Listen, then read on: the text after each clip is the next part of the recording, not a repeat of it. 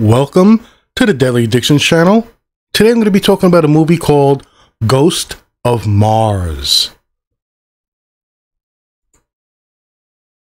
So as I'm looking at my copy of Ghost of Mars, drinking a cup of coffee, I realized I never did a podcast on it. And this is one of my favorite go-to movies. Fun, action romp. This is directed by John Carpenter, one of my favorite directors ever. It was made in 2001. It stars Natasha Henstridge, Ice Cube, Jason Statham, Pam Grier, and a bunch of other people whose names I will destroy. Now, this is the ultimate reason why I think people love Expendables or action movies that, you know, aren't very good in a critical sense, but just capture your, your imagination. And this was one of them. I did not expect much. I remember when I first heard of this movie, I was already a big fan. It's 2001. I've been a big fan since I was a kid, but I always thought he was underrated in certain aspects, and I thought he knocked it out of the park with this movie. I can't believe how bad it performed at the box office, and it became a cult following type movie, and I love this movie. I watch it religiously. How can you not love Ice Cube, Jason Statham, and it's just Natasha Henstridge's favorite movie of mine, like her best movie, although Species, was it Species I think she did, or something like that? And she's been known for some B-movie stuff. This movie knocks it out of the park for me. It's about colonizing Mars. It's the future, like the 22nd century, and it's like almost terraformed, but they got to wear a little mask, and there's societies and manufacturing companies and so on and so forth, and there's I guess police officers that are sent to get a prisoner and transport him, and the prisoner is Ice Cube. Now, normally I don't do a lot of plot reveals and all that stuff, but there's a time stamp on some of these things. This is very old, but it's got a nostalgia for me already. And 2001 doesn't even seem that long ago when you're 50, but I can imagine for younger people. So the concept is pretty simple. You're colonizing Mars, you're terraforming it, you've got workers there doing things, and you send it on this group of police officers, quote unquote, that are going to get a prisoner and escort him to wherever. And everything goes wrong. It just becomes a fucking... This is so much good gore and blood done in a good way, not... Well, I guess, yeah, everybody said, what's good for you, whatever, but I'm just trying to get the extremes between a blood fountain squirting everywhere and just the stuff that makes you cringe, and this has got both, and I think it's a good blend. The music is phenomenal in my opinion. All the music cues that start up action sequences, just for me, it's like the movie was made for me. And they go to get this prisoner, and it is pandemonium as these miners unlock some civilization, release I guess spirits or ghosts of I guess people who inhabited Mars, and they, when looked at as their own thing, as they take over people, they destructive self-mutilation, it's just becomes a holy shit, we have to get out of here alive type movie. And when you kill one, it can get released, this inner spirit, and possess you. And that's one of the little plot twists that kind of happens in the movie. But when I'm watching this movie, I am carried from the beginning to the end. And these 96 minutes, or whatever you call it, or however it is thrilling for me. And it's just like that. Like, I do admit, like, I like Green Lantern, but it's not a really good movie. I actually think this is a good movie.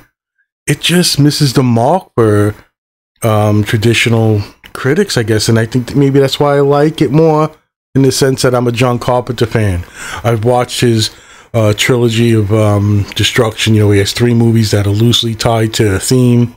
I know a lot about the music he does. It's just on point for me. This movie is one of my favorites. I think the fucking movie, the budget was like 28 million. It made 14. I mean, you can't go much more wrong. But over the years, like a lot of people whose work is undervalued or not appreciated at the time, and he has been appreciated at, you know, he's had his moments, there's no doubt. I think this is one of the best movies he's made. It's got so much going for it for me, and there's not a lot of time to relax, and I think it does it well. Too many movies are trying to make it a, you know, a train ride, a big roller coaster ride, and you got to balance those dips and bends and the slow going up and then the quick dive down. I love it. I think this movie does it all. When you got these actors and actresses hamming it up on screen and doing it fun. There's one I watched the you know, when you listen to the director's commentary at the end of the movie, Natasha Henstridge like cocks a shotgun and looks at the camera and gives it a nod, and it works. This whole movie worked. Who would have thought? Ice Cube. Remember, this is 2001. Pam Grier is at the end of her career. She's like a minor character. Joanne Cassidy's like a, you know, has a name, and she's like, these are people you're not going to really know, but you do know Jason Statham, who's become such a big action star. But back then, he's a side character. The main 2 characters are Natasha Henstridge and Ice Cube. And Natasha Henstridge has never really gone on to superstardom, although she's beautiful and does some, I like some of the movies she's done. It's not super mainstream.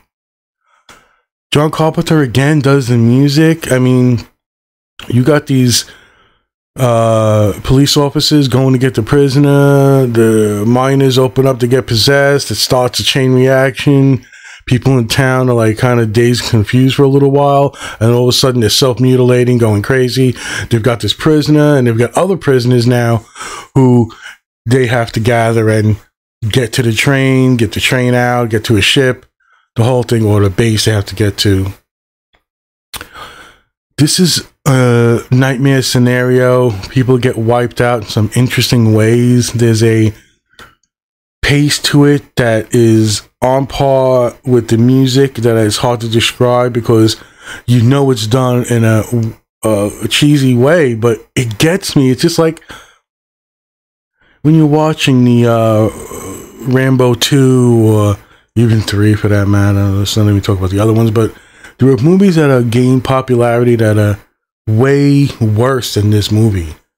And all the missing in action, Chuck Norris movies, I mean, I know the themes are different with This Is Possessed, but this movie just failed to hit its mark. And when you look at it as something that I watch a couple times a year, maybe more, never am I turning it off, and I'm looking for it. It's always at the, you know, stack of my hundreds of DVDs, and I grab it. It's just, like, again, I said, it was so surprising to me that I didn't do a podcast on it when this is prime material for it. It's a movie a lot of people probably don't even know about. It's John Carpenter, one of my favorite directors, and he might not be up there with the Steven Spielbergs of the world, but for me, he fits that niche. He just does things I like. And, you know, hey, this is a convergence of interests and things that happen. We all have that type of affect where we have a thing we love, but we know it's not mainstream. We know it's not going to be something that people are going to be into. But I recommend this movie. It is fun from beginning to end.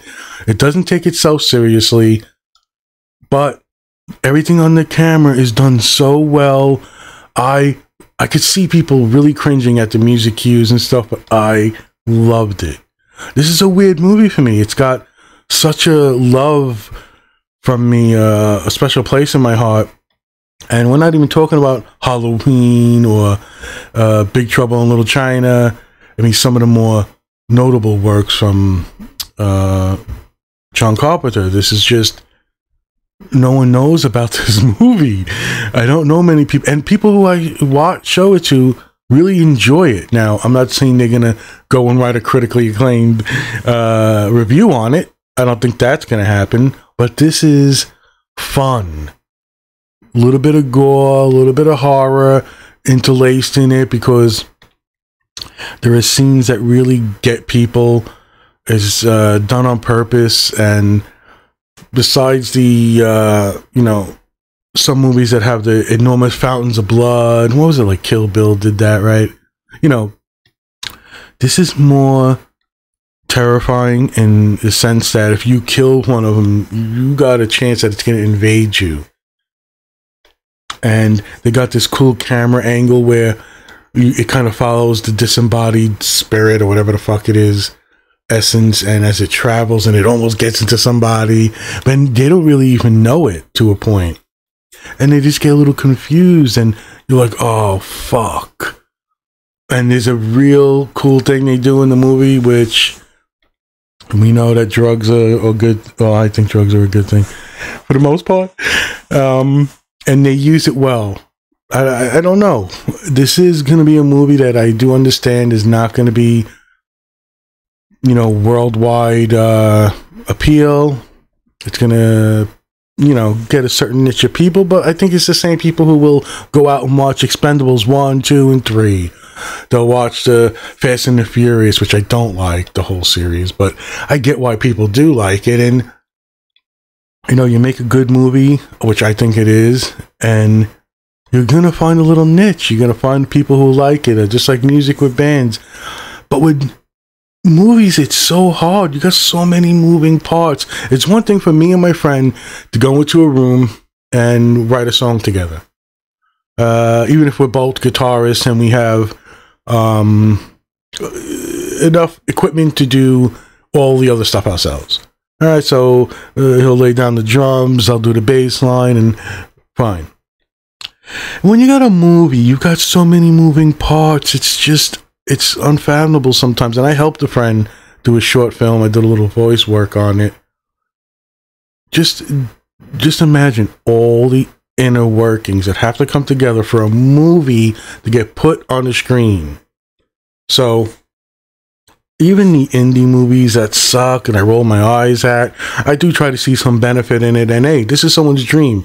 If I want to write a fucking, which I did, I write a book and someone makes a movie about it, it's going to be about pot-smoking monk and his drunken monk half-brother going up against the other addiction masters in a Kung Fu meets Lord of the Rings mashup. It's like, I don't think anybody's going to love it. It's not going to be like a... But it's what I love. It's a vision that I had, and it gets put on film. I would go nuts. This is a man in 2001, has all his acclaim. He has made some duds here and there that just weren't, up to par with his stuff, and all directors do it. It happens. I thought this was a major comeback for me. I'm like, he's back. This is it. And the movie went fucking nowhere. It's just, one of those things. But I can't say enough about Ghost of Mars, a 2001 science fiction horror action movie directed by John Carpenter. I think everybody will have, if you just like that already, and the premise is 22nd century, a group of officers go to Mars to get a prisoner or someone they arrested. They got to go to the jail, and you kind of get the well laid out function of Mars. You have to wear little rebreathers at times, and so it's still not fully terraformed. And then this life that would be out there on another planet that we're colonizing or whatever. And then all of a sudden, boom, they hit something they're not supposed to. They find an archaeological dig, they hit the symbols, and now the spirits of the ghosts of Mars have come, and it becomes mayhem. And it's awesome mayhem, awesome music. Everything about this movie I love. The hamming it up, the cheesiness, the interactions between the characters, even the side characters. I gotta give one thing away. This guy, one of the prisoners, is trying to impress this lady, and what they're doing is they have these detonators, but the detonators don't do much on their own unless they're stuck into that like C4 or a little dynamite, whatever. And they say, look, these things have a good bang, but they need pressure or something. So they take canned, I think it's dog food, so they cut the can of dog food up and stuff the detonator in there, and boom, it gives it the pressure it needs so the can will explode, blah blah blah. This one guy isn't trying to impress this woman. He's got a fucking machete and he's slicing the type of the cans off. And they show these like rebreathers they use that they substitute with drugs, and he takes his fucking meth drug inhaler thing and he whacks the can and cuts his thumb off. And it is fucking, it's hilarious, scary, fucking foreboding. It just gets me on all the levels. And I love this movie from top to bottom. The fucking silliness of it, Ice Cube running around with fucking Uzis and machine guns, and it's just, and this, when you know how to film in the right way and get the most you can out of some fucking set and a play train that won't go more than 8 feet at a time, and there's a charm to this movie that is adorable to me. I was gonna say adorbs, but it's something I say for certain people. Anyway, Ghost of Mars. Go watch this movie. I thoroughly recommend it. I love this movie on so many levels. It never stops being entertaining to me. The characters, the action. I don't know how many times I've watched this movie. It's got to be one of my favorites. I can't even kind of roll it in my head. What other? All right. Jaws, I watch a lot. First Matrix, Lord of the Rings. But, a lot of things that you watch, well, especially today, well, we're just getting out of this pandemic thing, but one of the best trilogies ever, let's say Lord of the Rings, you might not consider it part of your routine because it's so long. This is 96 minutes of awesomeness. You can't lose. And I just cannot get enough of this movie. It's got to be one of the most watched movies ever from me. It's that mood, like Halloween comes, I put on Halloween, so that I watch a lot. I never shut it off if it's on. It's got that thing that I love. It's simple music, the cues. This movie, you got an hour and a half of just fun awesomeness. And again, it's like, how does Expendables become popular? Expendables movies are terrible in a way. I would consider this way better, but plot, the story, the way that things come together, just, you like roll your eyes, but action junkies love it. I like the first Expendables. The other ones, not so much, but seeing my stars on there, getting their one-liners, meeting action stars together, and making an event out of it, I thought it was enjoyable, but I'm not going to give it a critical acclaim. This, I might want to do both. I think it's a undervalued movie. People should know about it and watch it. If you're into that thing, obviously, you've got mutilation, self-mutilation, and sci-fi horror type genre. I just love the atmosphere, the hamminess, and when I say hamminess, don't get me wrong, it's not what you think ham. It's not Spaceballs or a goofiness. There's a natural chemistry between the characters that I think the director pushed, and in a good way, not a Ghostbusters 2016 fucking way, which had so many opportunities to wow me and just fell short with this fucking whole movie of improvisation, whatever. Ghost of Mars, what are you waiting for? One of my favorite movies ever. Watch this movie. I don't even know if there's a movie I watched more. I'm actually, oh, you know what? Now that I think about it, maybe my Shaw Brothers Kung Fu movies I've watched more. Avenging Eagles, Kid with the Golden Arm, The Five Deadly Venoms.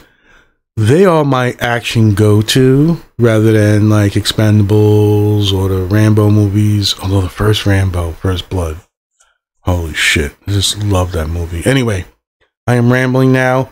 This is Ghost of Mars. John Carpenter, 2001.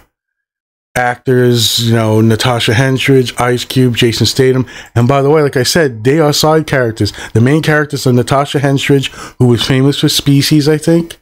and was becoming a big sci-fi horror star. And what she did, I think her daughter does stuff.